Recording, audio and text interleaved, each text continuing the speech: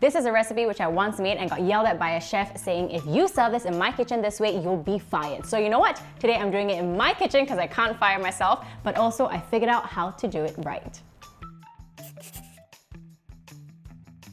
So today's recipe is fish en papillote, and it's a French dish which is really close to my heart because it reminds me of my granddad. Now I love the guy very much, but he is so hard to please when it comes to food. He's that guy that would actually send food back at a restaurant. But funny enough, when we're at home, he's always requesting for me to make this dish. It's foolproof and anyone can make it. But speaking about visiting my granddad, right? Funny story, the other day I was at H&M and then I saw this sweater. It says Les Arcs. This is actually the train station that I get off at each time I visit him. So Bon Papa, if you're watching, this is for you. So here are some of the ingredients you need for this recipe. I've got some chopped up tomatoes here, also Chinese celery, but you can also use parsley or coriander if you like. And this is the secret ingredient, tapenade. It's basically black olives chopped up. You can do it yourself or you can buy it at the supermarket, completely fine. And I've got half an onion here, which I'm just gonna slice up very thinly, and then we're gonna fry it up to caramelize them. Now that's done, we can go fry them up. Okay, so now I've got my pan heated up and oiled. I'm just gonna put in the onion.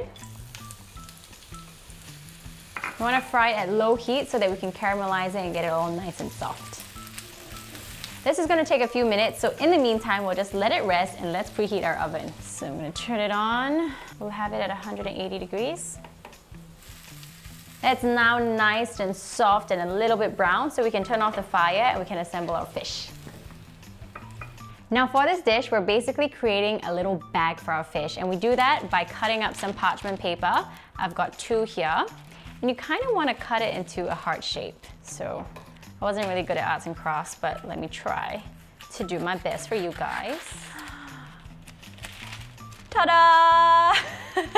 So today I'm working with 2 slices of barramundi. They're from Kuhlbarra. If you've not heard from them, they are a fish farm here in Singapore, and in fact, all of their fish are fed mainly a plant-based diet, which makes them a super sustainable source of food, and also they taste lovely. So I'm gonna start by putting some of this tapenade on it.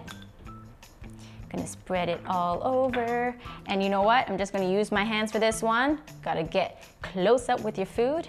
And again, if you want a more Asian flavor, you can use miso paste for this. It works just as fine.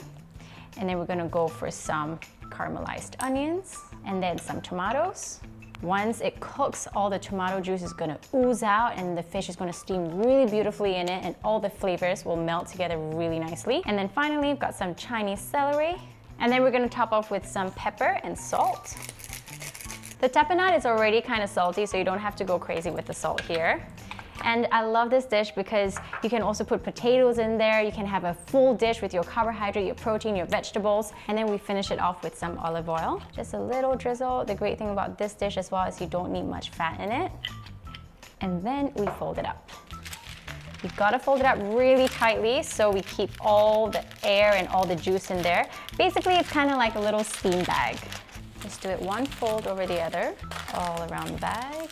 You can fold the last bit under itself. And there you go. So it's really beautiful when you present it to your guests because they open it up kind of like a little gift bag, and all the air and all the aroma comes out. It is the best feeling ever. And there you go. The 2 little bags are ready to be popped into the oven for about 10 to 15 minutes. Now the fish is done, let's go get them from the oven. Okay, oh, it smells so good. Check that out. So if you're serving this at the dinner table, you gotta get your guests all seated down and you gotta open it up in front of them so all that steam escapes, and it's super, super fun. So I'm just gonna cut this up now.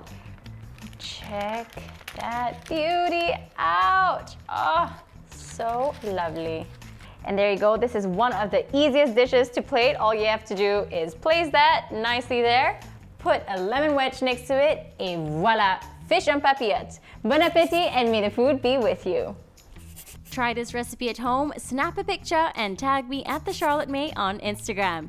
Leave a comment down below to tell me what you'd like to see next, and don't forget to click subscribe. This is a recipe which I once made and got yelled at by a chef. If you serve this in my restaurant, you'll be fired. But you know what? I'm now cooking it in my restaurant. My restaurant? I don't have a restaurant.